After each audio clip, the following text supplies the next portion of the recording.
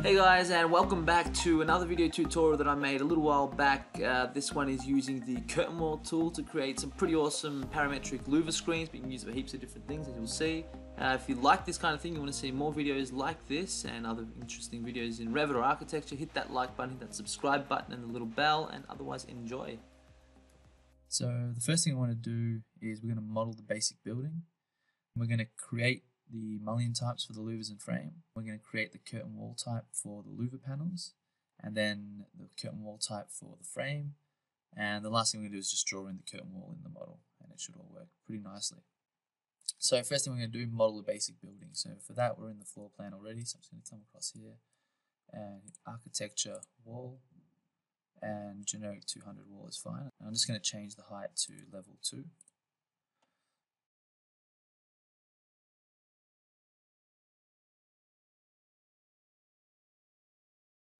Then again in the architecture tab, we're going to click floor, and we'll create a floor using the rectangle like so, and finish that at level 1. And then we're going to create a roof as well, so architecture roof at level 2, sure. And we're just going to create a flat roof, so I'm going to just untick define slope and hit rectangle and click this in here like that and hit the green tick. And let's just have a quick look in 3D view what we've created.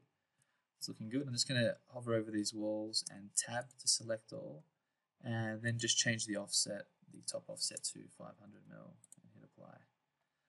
Cool. So we've got a basic building, and we're just going to create our curtain wall louvers in this space right here. So the first thing we're going to do is create the mullion types for the louvers and frame.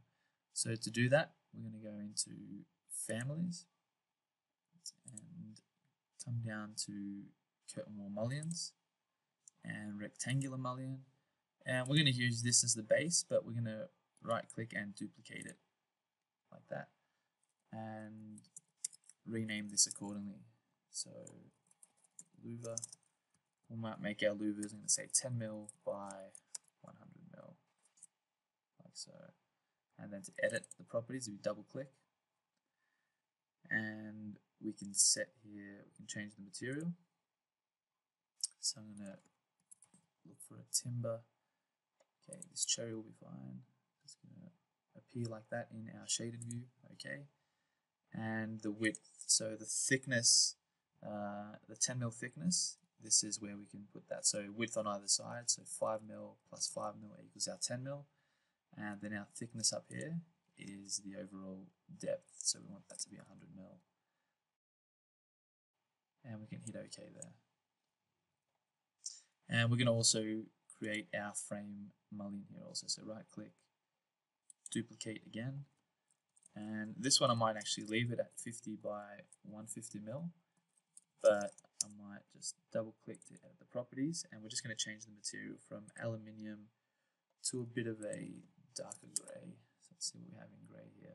Sure, that looks about fine. User render appearance, cool. So it's going to just appear like this dark grey in our shaded view. Hit OK there, and we'll leave everything else, the size and properties, the same. Cool, so we've created the mullion types for the louvers and frame.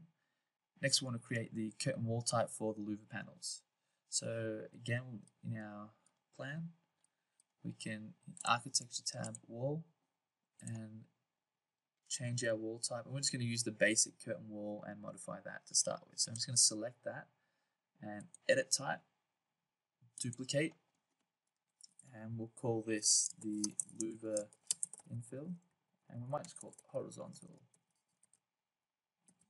Louver infill.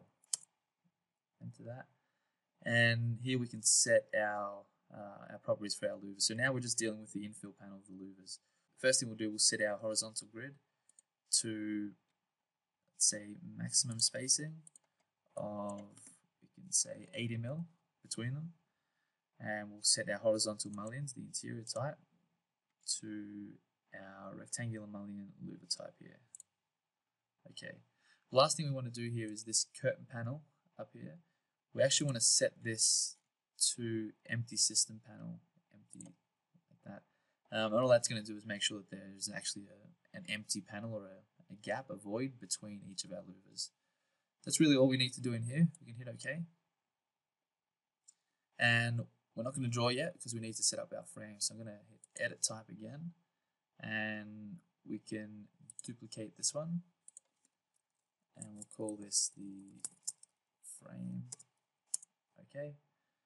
And for this one now, the curtain panel, we can actually, instead of that being empty, we're actually going to set it to the horizontal louver infill. So it's going to infill each of our curtain wall panels in here. It's going to infill each of those with the horizontal louver type family. And now we just want to set the grid. So we want a vertical grid, and we will set that to maximum spacing as well. And we might set our vertical grid at, let's say, 1 meter, and our horizontal grid at, let's say, 2 meters maximum spacing. And then we can set in here all our mullions. So we're going to just set basically all of them to this frame type. And I can set it for 1, select that, Control C to copy, and then Control V into each of these. Control V. Same here, we want to replace that with the frame type. And that's pretty much all we need to do in here. You can hit OK. And now we're ready to draw our curtain wall. So we want to make sure we're on the curtain wall frame type. And we can just come in here, we can set our level up to currently level 2. And just draw between those walls. And we just want to make sure that it's drawn the right way. So if I tab to select the curtain wall there, you can see these arrows here. These always indicate the exterior of the wall. So currently it's drawn the wrong way. So we just need to click that to flip the direction. Now they're on the outside. So let's take a look in 3D view, what we've created. I might just select these, right click, hide in view. And that's looking pretty good. We've got a nice louver system that's infilled our entire wall. And we can see our frame is that dark grey, whereas our louvers are the cherry material, a bit lighter.